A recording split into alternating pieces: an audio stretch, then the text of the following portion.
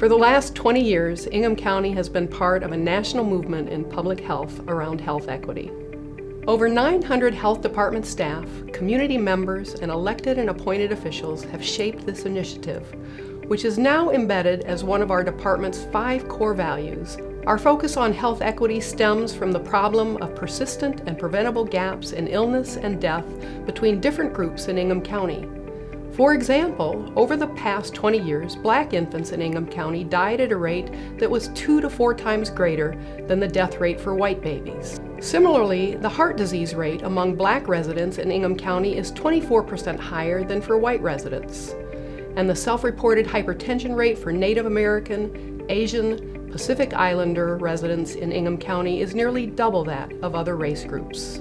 Many of us think that if we want to stay healthy, we simply need to eat healthy, exercise, get enough sleep, don't smoke, and go to the doctor. We incorrectly think that our own personal decisions are the only thing shaping our health. These things are important, but did you know there are many other factors besides personal behaviors that shape health? The way your neighborhood is built affects your health.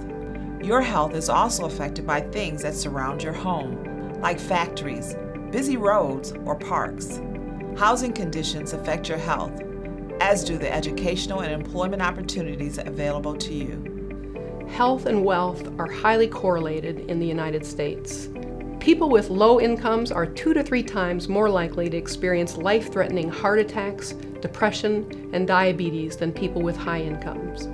Many of the opportunities for economic mobility available in other countries are not here in the United States. But when you look at the wealth that is amassed and the outcomes by not only racial minorities but also by women, you see huge discrepancies in terms of not only home ownership but also income, wealth, education level, unemployment rates.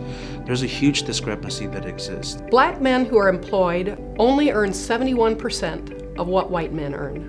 Regardless of financial resources, the chance of living in unhealthy housing is greater for people of color.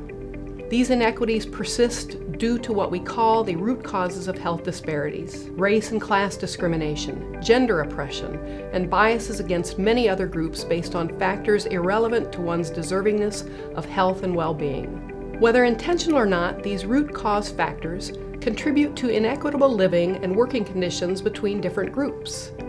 We define health equity as a fair, just distribution of the social resources and social opportunities needed to achieve well-being. All fathers aren't just trying to dodge that bullet, because in reality, a lot of fathers are really trying to make it right with their children. And nothing is more precious than being involved with our children, watching them grow, watching them take their first steps, watching them swing that first bat, win the winning touchdown, all of those different things, the progress that they make in life. We begin to talk about friend of the core issues. We talk about how to implement policy changes, how to figure out how we can get dads to get some of their rearages covered, how to get dads to a place where they can hear what they can do to get friend of the core issues worked out in a safe environment. There is a connection between substandard housing and asthma and other respiratory diseases.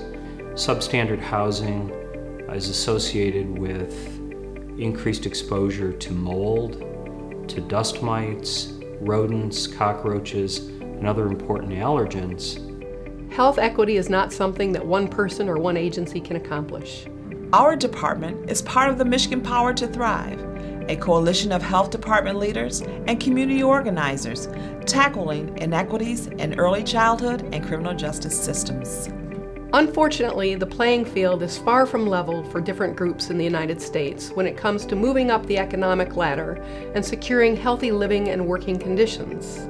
The United States is the most wealthy and powerful country on earth, yet we die younger than people in less rich, less powerful countries, and we don't have equal opportunities for success and health. Only together can we become a place where everyone has a fair shot at a long and healthy life.